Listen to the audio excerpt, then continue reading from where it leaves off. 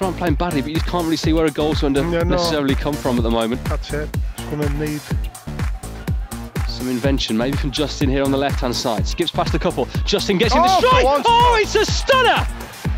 What a goal from James Justin.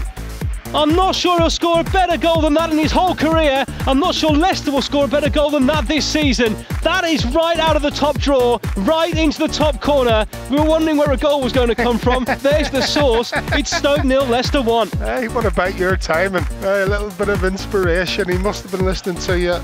Great finish. You know, he starts out on this left-hand side, almost by the touchline, James Justin.